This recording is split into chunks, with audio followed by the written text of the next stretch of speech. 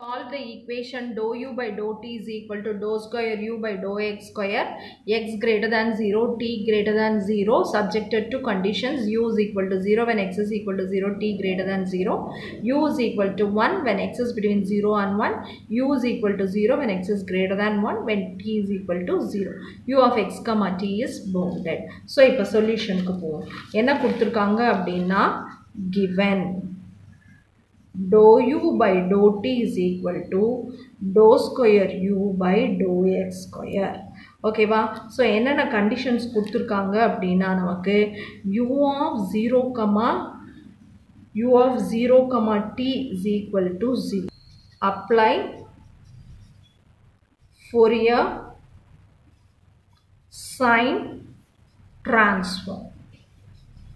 Okay. So, Fourier sine transform na fs of dou u by dou t is equal to dou square u by dou x square. So, இதில் வந்து எனக்கு என்ன தெரியுதுனா fs of dou u by dou t is equal to fs of dou square u by dou x square. இப்போ எனக்கு ஒரு formula தெரியும்.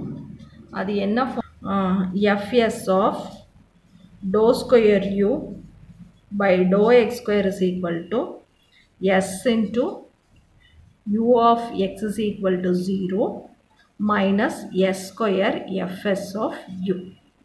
Okay. So, இப்போ நான் இதை வந்து அதில் substitute பண்ண போகிறேன். அப்போ எனக்கு என்ன வரும்னா fs of dou u by dou t is equal to இது அப்படியே வந்துரும் s u x is equal to 0 minus s square fs of u. Okay. So, இப்போ இதை வந்து எப்படி எழுதலாம் அப்படின்னா d by dt of us bar. ஏன்னா என்னோட fs of u is equal to us bar. Okay, is equal to நமக்கு இங்கே வந்து ஒரு கண்டிஷன் இருக்குது.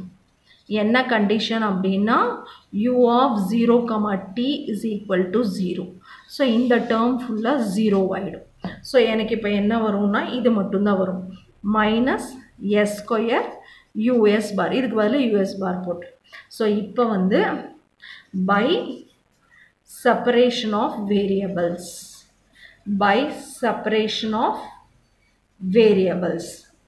D of US bar by us bar is equal to minus s square dt.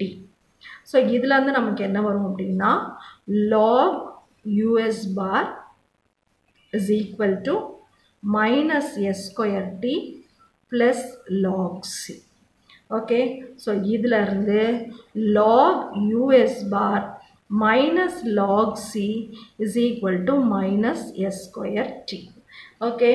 So, இதை simplify பண்ணும்போது எனக்கு என்ன கிடைக்கும் அப்படின்னா log of us bar by c is equal to minus s square t. So, எனக்கு இப்போ என்ன கிடைச்சிருக்குன்னா us bar of s comma t is equal to c into minus s square t. Okay. இப்போ put t is equal to 0. So, us bar of s comma 0 is equal to c into e power minus s square into 0. So, this is equal to c. So, us of s comma 0 is equal to c. இது ஒரு result. Fourier sine transform. அது என்னன்னா f of s is equal to integral 0 to infinity f of x sin sx dx. Okay, இது நம்ம எப்படி எழுதனா us bar of s comma t is equal to integral 0 to infinity u of x comma t sin sx dx. Okay. So, இப்போ put t is equal to 0. அப்போ நமக்கு இங்கே என்ன வரும்னா us bar of s comma 0 us bar of s comma 0 is equal to integral 0 to infinity u of x comma 0 sin sx d. US bar of s comma 0 is equal to இப்போ limits வந்து ரெண்டா split ஆகுது. நமக்கு கண்டிஷன்ல என்ன கொடுத்துருக்காங்க அப்படின்னா நமக்கு ஒரு கண்டிஷன் கொடுத்துருக்காங்க.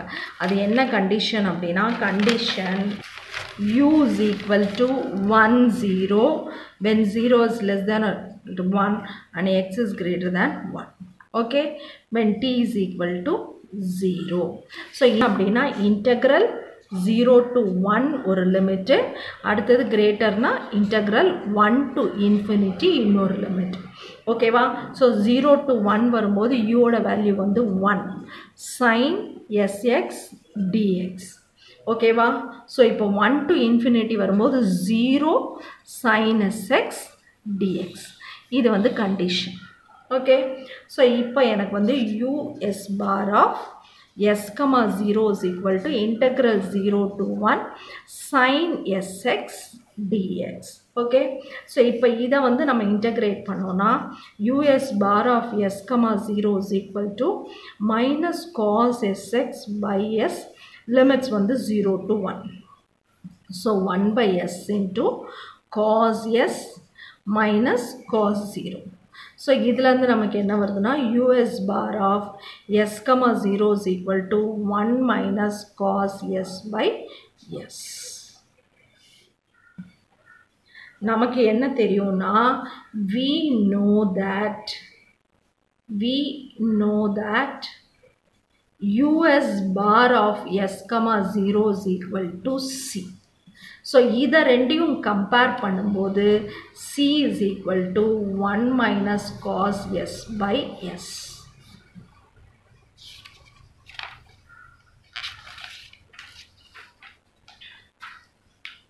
அடுத்தது we know that us bar of s comma t is equal to c into e power minus s square t. இப்போ நமக்கு c க்கு வேல்யூ கிடைச்சிருக்கு.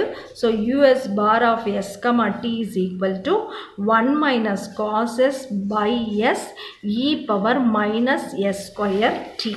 Okay, inversion formula. f of x is equal to 2 by pi into integral 0 to infinity fs of s sin sx ds. Okay, so இப்போ நம்ம வந்து இந்த இதுதான் நம்மளோட fs of s.